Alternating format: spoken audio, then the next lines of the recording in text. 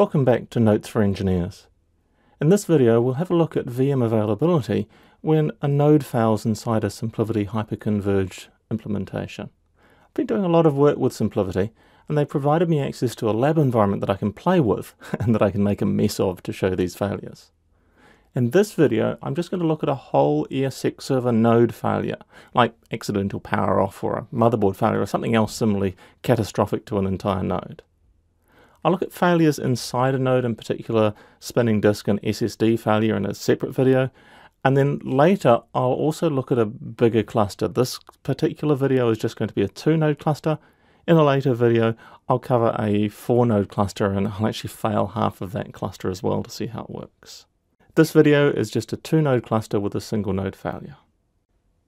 The SimpliVity architecture provides a VM level storage cluster.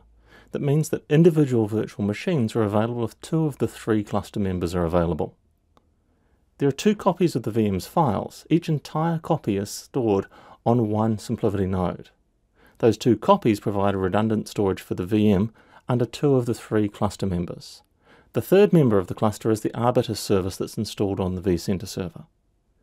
In order for the VM's files to be available, 2 of these 3 items must be available, either the 2 data copies or 1 data copy and the arbiter. Of course, normally all 3 will be available.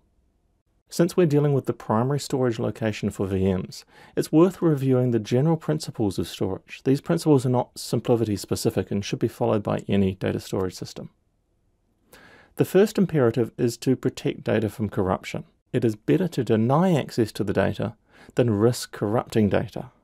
Now there are lots of levels to this, but in this video the important one is that there are 2 copies of the virtual machine data and they should always be updated consistently. They should never have different data written to the 2 copies. This is really important when both nodes are actually operational, but for some reason they can't talk to one another. This is the split brain situation that we never want to have in a cluster. This is fundamentally why we use the arbiter as the 3rd cluster member to make one or other of those 2 copies of the data actually active and the other inactive. The next most important thing is to make data available. If 2 cluster members are available, then the VM files are available. The third priority is to store the data redundantly. Now, SimpliVity prioritizes availability above node redundancy, which is usual for a clustered storage system. This is the only way to provide high availability, is to have more copies of the data than you actually need in order to present it out. Remember that within each SimpliVity node there is hardware RAID, so the data is stored redundantly within each node, and hard drive failure won't cause data loss even if only one of the 2 copies of the virtual machine is available. We still won't lose data if a hard drive fails, and I'll cover that in a different video. Today we have a 2-node SimpliVity data center, what they call a 2+0. This is the minimum for a production platform. We also have the arbiter service running on our vCenter server. A VM is created on that left-hand node, and 1 copy of the VM is stored on that node. The second copy of the VM is stored on the 2nd node, and in a 2-node environment, every virtual machine is split across those same 2 nodes. The storage cluster is formed with the 2 data copies and the arbiter service. Each node has a full copy of the virtual machine, and the arbiter provides the 3rd cluster member for every virtual machine. Remember that there is an independent cluster for each VM, although in a 2+0, those clusters all look the same. So what's going to happen when things start to fail? The first failure to look at is if the arbiter service fails. Maybe the service has been stopped, or maybe vCenter is being rebooted. When the arbiter service goes away, we still have the other 2 cluster members, the 2 data copies. So the VM is still available to whichever node is running the virtual machine, and its data is still being stored redundantly across the 2 nodes. The VM stays up, but we get an alert in the vSphere client that the arbiter service is not contactable. Restoring this service is really important as it's a member of every VM's cluster. While losing the arbiter does not affect virtual machines and they keep running, you really do need to bring that service back pretty quickly. Having a node fail is a little more serious. As you'd expect, every VM on that node is lost. We're talking about power cables being pulled out of one of the nodes. Of course, we still have the arbiter, we still have 1 copy of the VM files, so the virtual machine files are available to the surviving ESX server, and vSphere HA will start up the VMs on the remaining node just like in any HA cluster. You can see that we have the redundancy to recover from a major element failure in the SimpliVity cluster. Theory's all very well. Let's see what happens when I take a real cluster and intentionally power off a host in that cluster. We start with this 2-node cluster. These are 2 physical OmniStack nodes that are sitting in a data center in Boston. You can see that there are about 80 server virtual machines running on the 2-node cluster, as well as the 2 SimpliVity service virtual machines, and there's one template that I've used to deploy these 80 servers. HA is configured to allow the loss of 50% each of CPU and memory, as it should do in a 2-node cluster.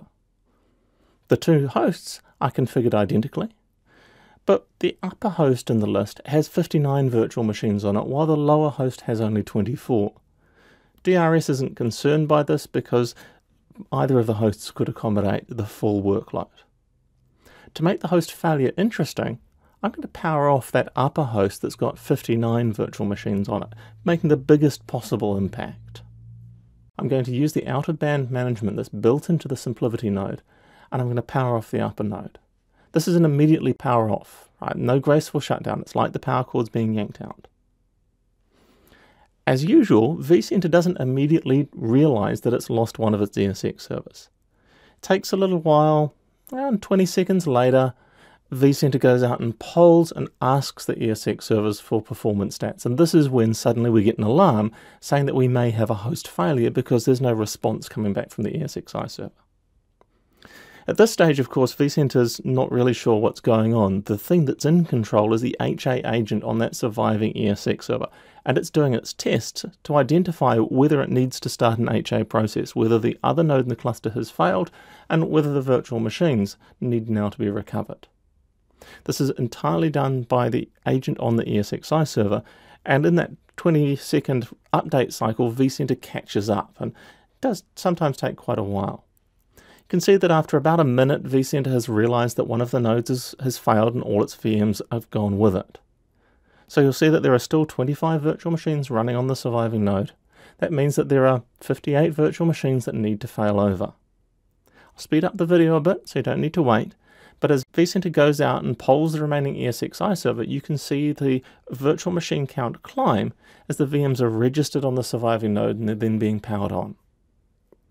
After about 4 minutes after I powered off the one node that had 58 virtual machines running on it, all of the VMs have failed over. They're all registered on the surviving node and the power on process has begun for all 58 virtual machines.